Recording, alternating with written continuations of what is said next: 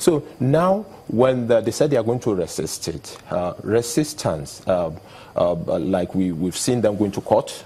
Apparently, if you say you want to oppose something, you can oppose any view that you don't want to believe in through legal means.